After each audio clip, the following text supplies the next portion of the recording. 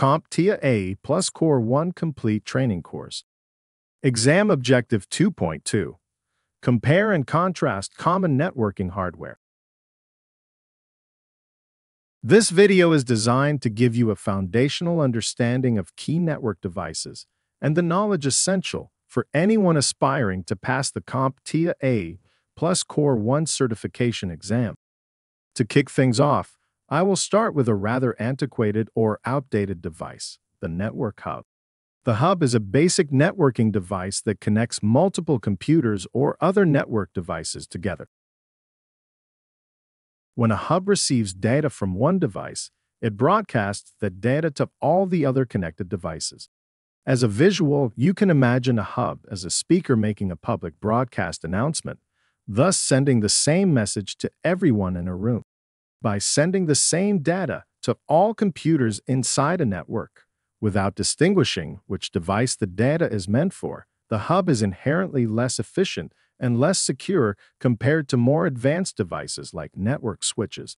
Due to these limitations, hubs are mostly obsolete.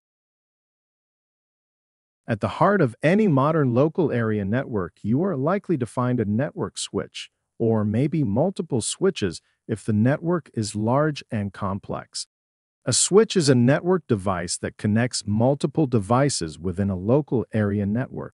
It acts similarly to a network hub, allowing devices like computers, printers, servers, or other end devices to communicate with each other by forwarding data packets on the same LAN, but with a few improvements. Think of a network switch as a traffic controller in a network. It receives data packets from one device and intelligently forwards them to the intended recipient, ensuring efficient and direct communication between devices within the network. Network switches commonly use Ethernet cables or CAT cables to connect end devices to the ports on the network switch and communicate using the Ethernet protocol. When a device wants to send data to a specific device within the LAN network, it encapsulates the data into a data packet. This data packet will contain the destination address, the sender's source address, and the actual data or payload being transmitted. This encapsulated data packet is then given the name Ethernet frame. The switch then receives the data packet and examines the destination address. It then uses this information to determine the best path or port to forward the packet to the intended device. This direct forwarding allows for fast and efficient communication between devices. Network switches fall into two primary categories: unmanaged and managed switches. Unmanaged switches are the simpler option, providing basic connectivity without requiring any configuration. These plug-and-play devices are especially suitable for small networks, such as those in small office or home office environments. Typically, they come with a limited number of ports, with configurations of 4 or 8 ports being the most common. This simplicity makes unmanaged switches an ideal choice for straightforward networking needs. Managed switches, on the other hand, are designed for larger, more complex networks. While they can function like unmanaged switches out of the box, they offer a significant advantage in terms of configurability. Administrators have the ability to access and configure these switches, allowing for the implementation of advanced features such as security protocols, network traffic control, and the segregation of different types of network traffic, like voice communications. This feature is particularly important in networks where ensuring the quality and reliability of specific traffic, like voice traffic, is paramount. Managed switches are frequently used in corporate environments and typically come equipped with a higher number of ports, often including 24, 48, or more, to accommodate a larger scale of network devices.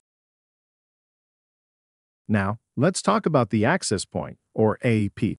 An access point, also called a wireless access point, is a network device that allows wireless communications between devices in a network.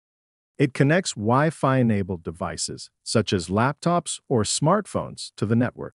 Access points are used to provide wireless connectivity in homes, offices, and public spaces, enabling mobility and flexibility in network access. It may be easier to think of a network access point as a wireless version of a switch. It acts as a bridge between devices and the network, creating a wireless connection for them to communicate with each other. But how does a wireless access point work with other wired networks? Well, it's quite simple. The wireless access point takes the data packets it receives from devices such as smartphones, tablets, and laptops and transmits it wirelessly to the network. Similarly, it receives data from the network and sends it wirelessly to the devices connected to it. This two-way communication allows devices to access the network and share information with each other seamlessly. Now, you might be wondering how devices connect to a wireless access point. Well, it's as easy as connecting to a Wi-Fi network. When you turn on your device's Wi-Fi, it scans for available wireless networks, and when it detects a wireless access point, it prompts you to connect to it. Once connected, you can access the network's resources and communicate with other devices in the network, just like you would in a wired network. So if an access point sounds a lot like a switch, you are right. An access point is just a wireless version of a switch that provides local device connectivity. By now, you may be realizing that computer networks are basically a digital highway, connecting devices together to facilitate communication and resource sharing. And just as highways have intersections and signs to guide traffic, networks have switches to direct data packets. But switches are not the only devices used to control traffic. We also have network routers. A network router is a network device that directs data packets between different computer networks. Yes, this is similar to a switch, with the exception that a switch directs traffic within a local area network, and a router controls data packets entering or leaving a local area network. But how does a network router actually work? Well, when a device wants to send data to another device in a different network, it compiles a data packet. These data packets will contain a source IP address and a destination IP address. If the data packet has a destination IP address that is not located within the current network, the data packet will then seek out the router. The router examines the packet's destination address, much like reading a street sign, and determines the most efficient path for the data to reach its intended destination. To sum up a router is a gateway sitting at the edge of a network's broadcast domain, controlling inbound and outbound connectivity to other networks. These could be other directly attached local area networks, or more commonly, they are installed between a local area network and a wide area network connection like the one provided by an Internet Service Provider or ISP.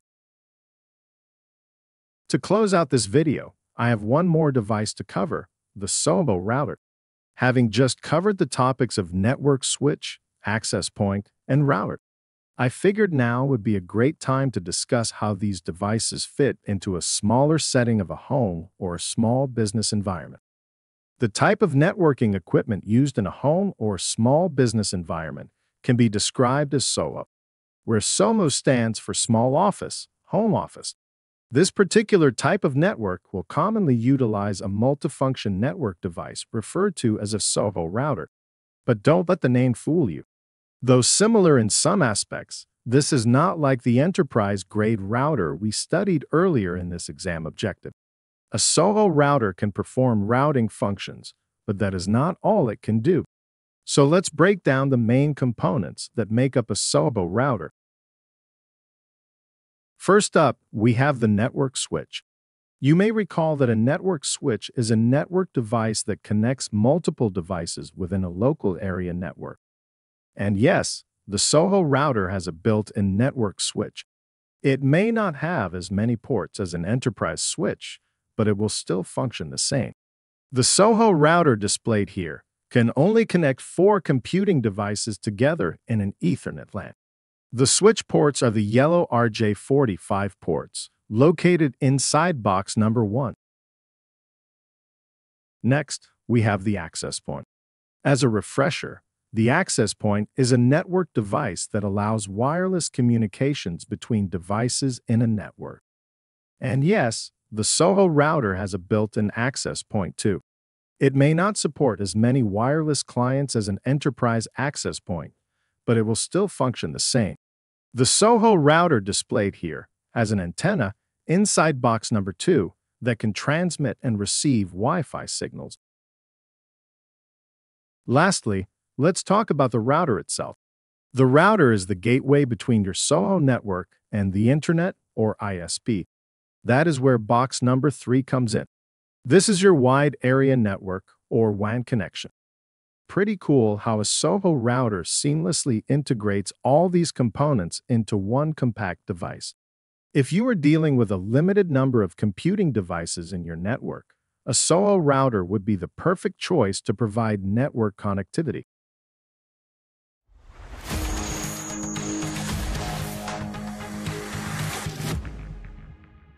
Thank you for watching. Subscribe for more great content.